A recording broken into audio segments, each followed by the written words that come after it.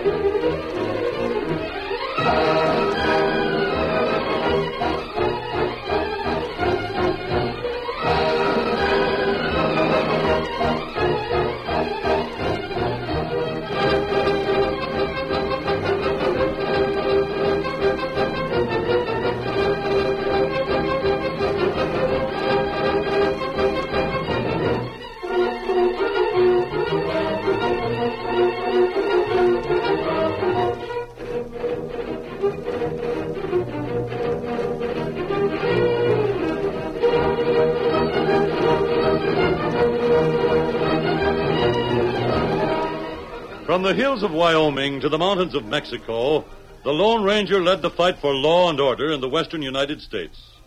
Whenever men gathered around the campfire, stories were told of his strength and courage, his daring and resourcefulness.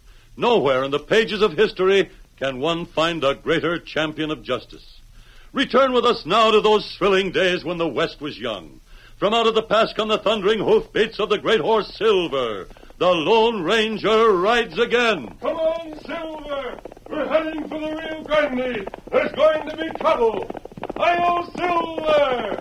Away!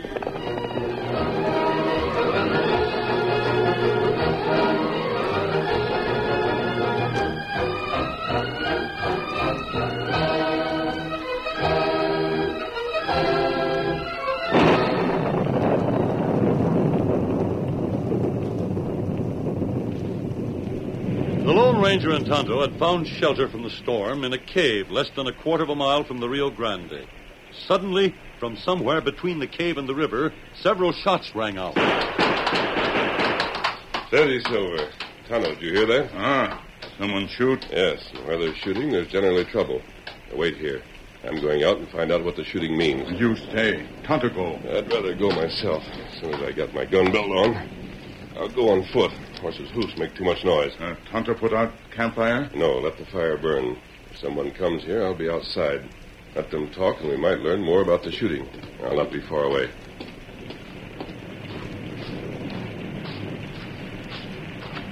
Sounded as if the shots came from the south. Hard to tell, though. When the masked man reached the edge of the woods, he stopped. The sound of running feet reached him, and then the hard breathing of someone on the verge of exhaustion. Oh, 1 minute. Oh, wait. Stay here. Let me go. Let me go. Here, who fired those shots? None of your business. Please, let me go. Very well, I'll let you go. Where do you think you're going? Away from here. Away from them. Oh, what attempt. Oh, what's the use? Let me help you out of that mud hole, young lady. There, now, take it easy. Up you come. Are you hurt? No. And there's a shelter within 20 yards of here. You can see the light of the campfire. Let me help you there. Who are you, anyway? You don't talk like one of the Bascom gang. I'm not one of the Bascom gang. You're cold, aren't you? It's frozen. Don't try to talk until you're warm. Meanwhile, please don't be afraid. We're almost at the cave. Me come help. The girl's exhausted, Tonto. Get some blankets ready and put some food on the fire to get warm. The cold. Are you sure you didn't hurt yourself when you fell? No, the ground was soft. I sooner have hurt myself on the hard ground than spill in that mud hole. Look at me. That's the spirit. When you're concerned about your appearance, it's a sign you're getting over your fear. How'd you know I was afraid? Why would you run so blindly into a woods on a night like this if you weren't? I suppose that's true. Those shots, were they fired at you? Yes. By whom? Look here, stranger. I don't see that it's any of your business. I don't know who you are, and I have work to do. Work? That's just what I said. Me got food on fire. Ready plenty quick now. Well, thanks for the invitation, but I'm not staying here long enough to eat. Where are you? Quiet. Let me listen. Do you hear anyone? No. Oh, I guess it's all right then. They didn't come after me. Thanks for giving me the chance to catch my breath, stranger. Now I've got to go. You are a peculiar girl. And you're masked. I forgot about being masked. Please don't misjudge me for wearing it. I've no time to form any opinion of you, so the mask doesn't matter a bit. Here's your blanket. Thanks for the use of the fire. You aren't leaving until the rain lets up. Why not? Can't get any wetter than I am. Hardly, but you can get a lot drier. Now, sit down. I'm armed, mister. Oh, I see you are. I'm armed, and I know how to use this gun. Please don't force me to use it. I like your style so far, and hate like the dickens to double-cross you, but I've got to do it. Double-cross me? That's what I said. I've got to blame you for something I've done. It's the only way I know of. I've been blamed for a lot of things, and I'm quite used to it. If it will help you to accuse me of anything you've done, go right ahead. But won't you tell me what... I'd like to tell you honestly I would, but I can't. I Your- can't your even name tell you is- my name. You mentioned the Bascom I gang. shouldn't even have said that much. But thanks for everything. That's Tonto, go get her. Wait, Tonto, let her go. I'm going to follow as soon as she has a little lead. That girl's in trouble. She's terrified. There's something about her face that was familiar. I wonder where I've seen her, or someone who looked like her. Well, Tonto, member lawman. Him look like her. Tonto, that's right. Now listen to me, Kimosabe. I'm going to follow her. You come along about half an hour behind me. If I get into a trap of some sort, I'll count on your help. If there's anything to tell you, I'll leave a message.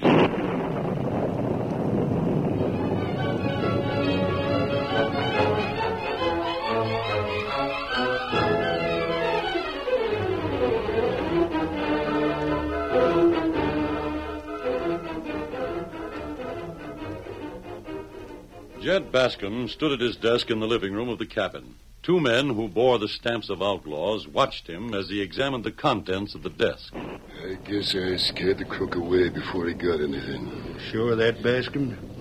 Can't take no chances on having some of the things in your desk get out. I'm checking once more to make sure. Too bad you didn't drill the critter. Any idea who it was that tried to rob you? No. Jed, you all right? Don't I look it? Where have you been, Martha? Bed, of course. Heard the shooting and ducked. Who was it, lawman? I reckon so. Where'd they go? Figured the best thing for me to do was stay and hide until I learned more of what was going on here.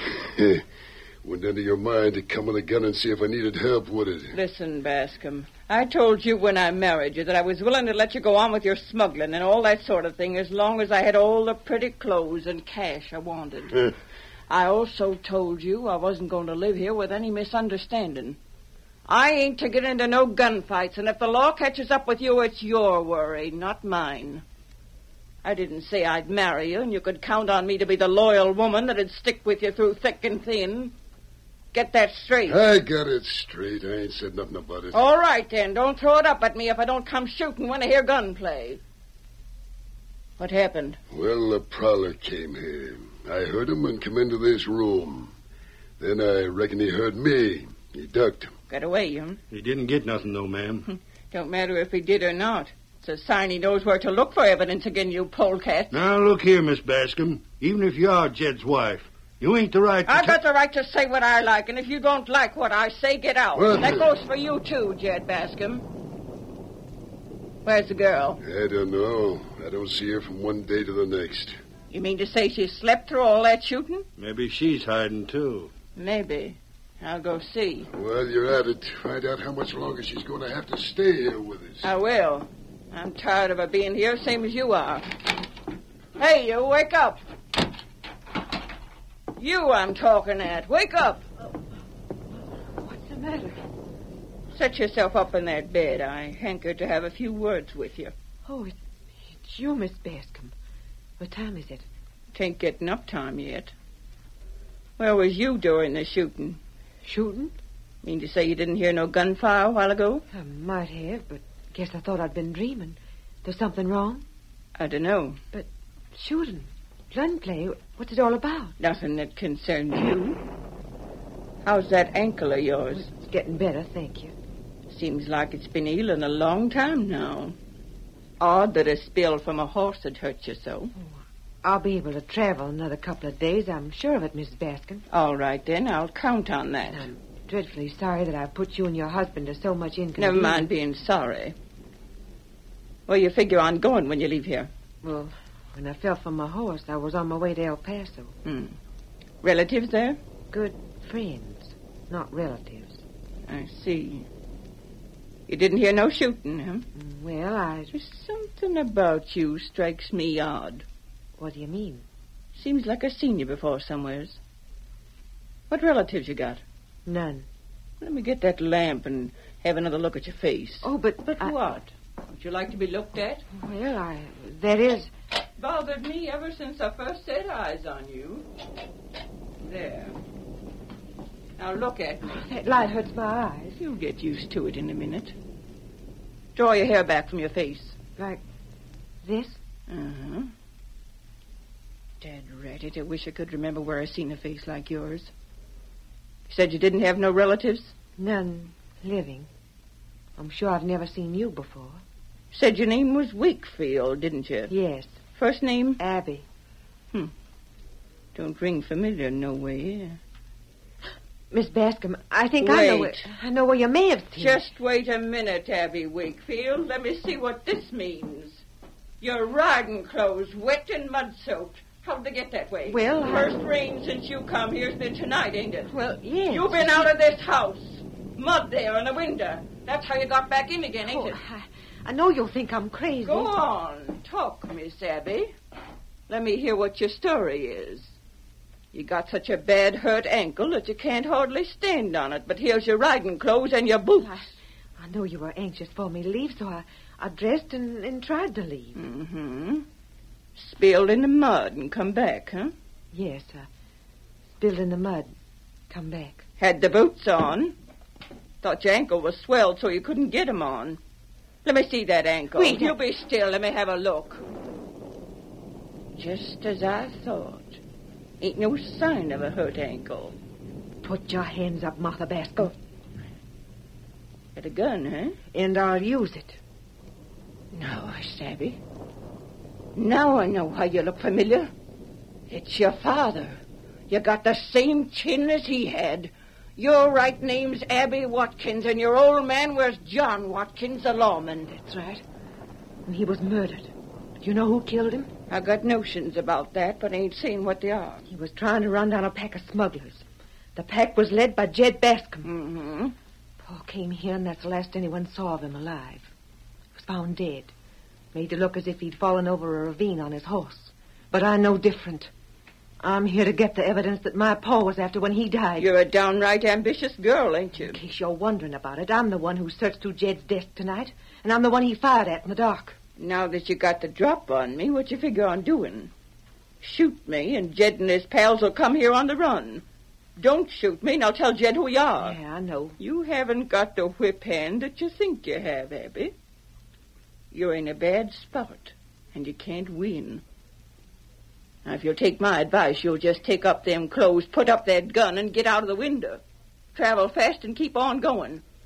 You'll have a couple minutes start, and if you pick the right horse, that'll be enough. I came here to get evidence against Jed Bascom. I'm not leaving without that evidence. Tell me some more.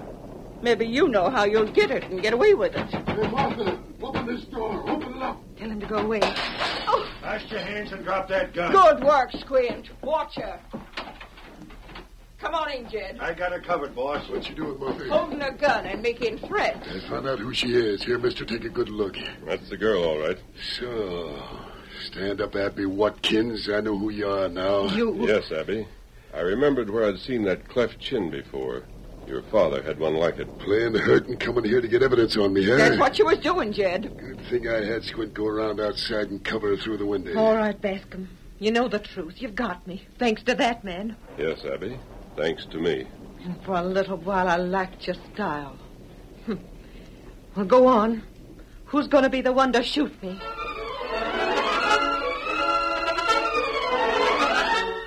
The curtain falls on the first act of our Lone Ranger story.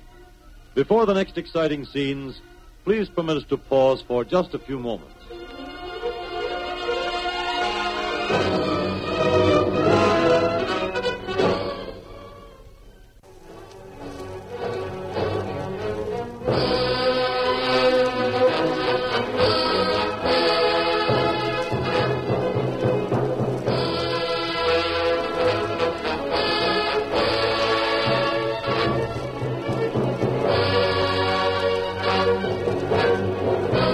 now to continue our story.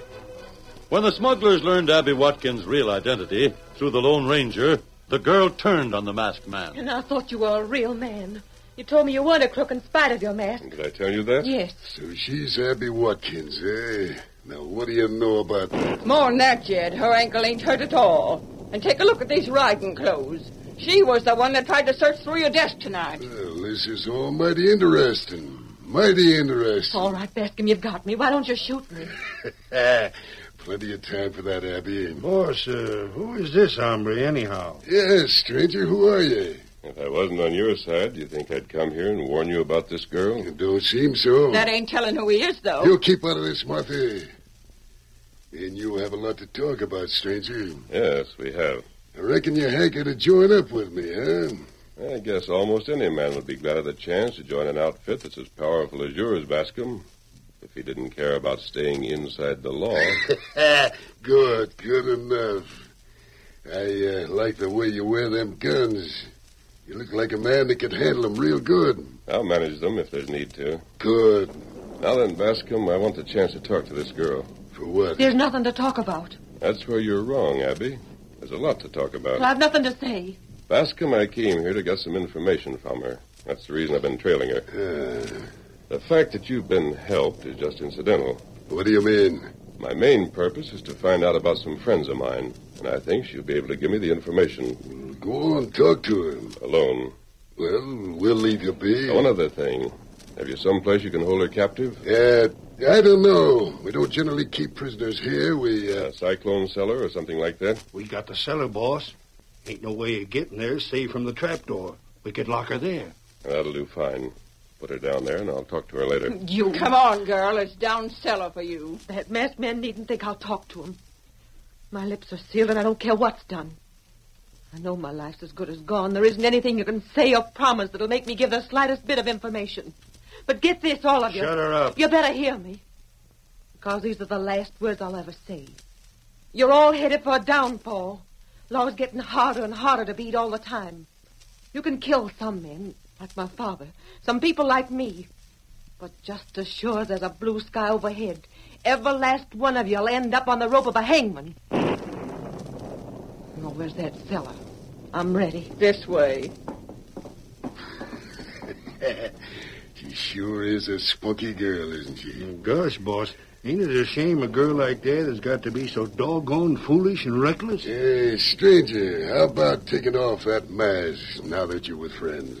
I'm not sure yet that I am with friends. What'll make you sure? I'll have to know you better, then decide for myself. What was that? Trapdoor to the cellar being shut. Squint, you take care of the outside door. Right enough, boss. I'll tend to it right away.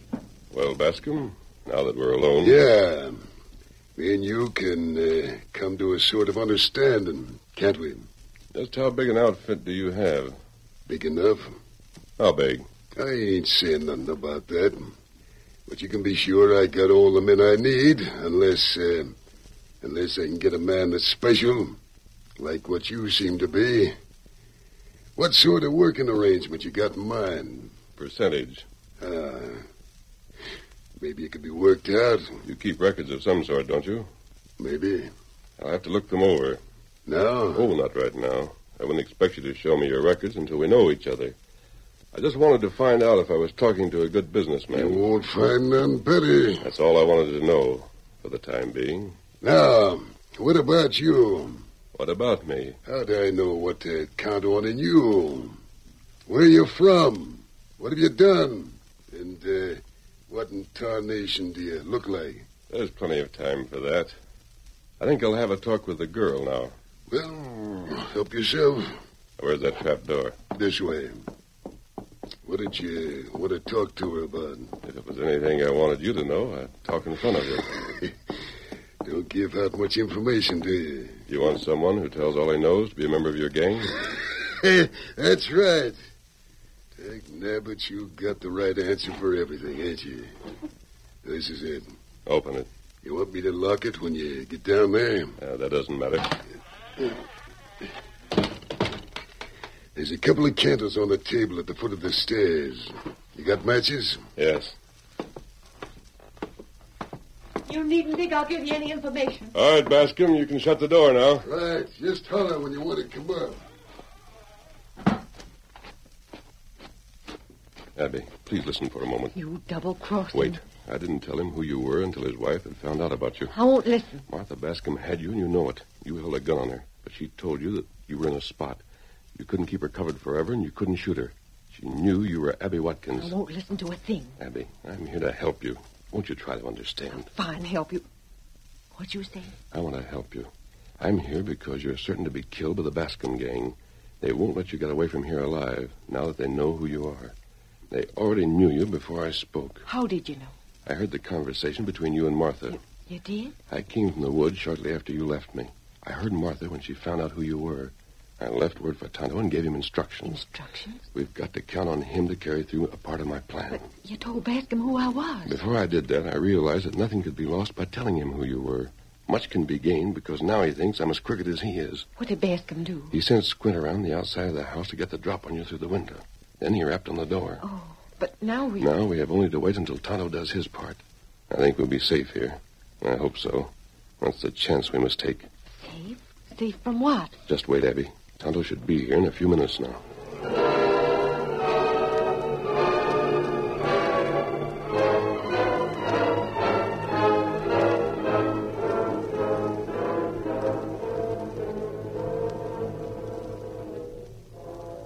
Upstairs in the cabin, Jed discussed the probability of the Lone Ranger joining the gang. That hombre'll be real handy for us, Squint. I already know of a couple of ways to make first-rate use of him. Huh. What's the matter? A newcomer that you don't even know the face of comes here, and you're all filled up with ideas as to how valuable he'll be. Why not? What's the matter with us men that have been with you right along? So that's what's rankling you, Squint. Now, don't go getting yourself jealous of the new man. Oh, why not? You wouldn't want the job I got in mind for him. What's more, I wouldn't want you to have that job. I figure you're too valuable to use up the way I got in mind for the masked man. Huh? The same goes for the rest of the boys. What do you got in mind? That girl has got to have something happen, ain't she? We can't let her go free to tell what she suspicions about us, can we? Wouldn't be good sense to do so. All right, then. She's got to meet up with trouble of a real dangerous nature and maybe be found dead in a few days. The law'll be right anxious to get the one that killed her. Ain't that so? Sure. Especially with her being the daughter of a lawman. Well? Just this. The law ain't going to arrest him, but they hang a man for the murder. Now, that's where the masked man comes in. What's the matter? Do you smell smoke? I ain't noticed. Likely food burning. Now, what's the matter with my scheme? The scheme being to fix it so the masked man is the one to hang? Sounds all right to me. It is all right. Now do you see what the job I got for him is? You might have told me about it in the first place. You doggone idiot. Worried that old Jed was going to let his own men down. Why, I do smell smoke. Something's burning for sure. Seems to be over this way. Jed! Jed, the house is afire! Look at that smoke. The flames. Martha, what's done it? Get our things out of there. This house will go up like tinder. Get water for it. Bascom, the house is afire. Water, get some water. Water won't help. Look at the start them flames got the east wing. The west wing's in flames, too. We gotta get out of here. Them in the cellar. Never mind them. Come with me, Squint. Get my clothes. What about my clothes? Take what you can carry and get out, Oh, Martha. my clothes. Thanks a lot. I gotta get my pretty clothes. Here, Squint, give me a hand. The smoke is getting bad. Smoke won't hurt you. Come on, my cash and my records. I gotta get them out. This place is going fast. The roof will go down in a minute. Here, take what records are in the desk. Take this box, Squint. Take it and then come this way. There's more that's got to be saved. You come too, Slim. Hurry. The smoke is... Never mind the smoke. Never mind it. Get over here, my secret hiding place. My eyes burn. The smoke. This is it. Grab a hold. This section of the wall. Grab a hold. Here, Squint. Take a hold here. You got it? Yeah, I got it. Now pull. Now throw it aside. That does it. I'll take these things. Here, Squint, hold out your arm. Jed, you better get out of here. Get yourself out. We'll be all right. Hurry it up, boss. Slim, take these bundles. You gotta save them. I got him. Now save yourself. Get to the outside. What What is this? The door is fastened. Who done this? It's fastened from the outside. Open this door. Get this door open. While the smoke billowed in dense clouds through the cabin, the three men fought to get the door open. They were half blinded, and the roar of the flames crept closer every minute. Then the Lone Ranger's voice rang out. Come this way. I'll show you how to get out. I can't see. Who's this? If you want to get out of this fire trap, come with me. Can't see you. Come on, this way. Stop holding me. I don't Come on, then. You're all right. Just keep moving. The back door's right ahead. Step through it, and you'll be outside where it's safe. This is it. Boys, we're all right now. My eyes is watering so I can hardly see. It's a mess, man. Straight ahead, men. Your horses are there. How'd you get out of the cellar? Hey, there's the girl, too. Yes, I'm here, but no thanks to you, man. We'd have died in that cellar if Tonto hadn't opened the outside door. Who? Me, Tonto. Take those bundles from them, Tonto. That's the evidence the law wants. The law. What is that about the law? What do you think? You polecats have been hiding the evidence against this gang too cleverly for the law to find. It took a trick to get you. What's this about a trick? Bascom, the only way to make you show the records you kept so carefully was to make you save them from the fire. You mean that... Tonto started this fire to smoke you all out. Hey, my gun is gone. Hey, mine, too. I took your guns while you were fighting your way through the smoke. You'll need no weapons in jail. Tricked. We've been tricked. I ain't going to go down with you, Jed Bascom. I'm going to save my own neck. Goodbye, Footclean. Get up. A woman escaped. Let her go, Tonto. These men are the ones the law wants. And now the law will have them. The greatest wish of my father's been fulfilled. Thanks to you, masked men. The West must be rid of men like these, Abby. Yep. Tonto, keep your guns on them while I ride into town for the sheriff. Goodbye, masked men. Adios. Adios, Silver! Away!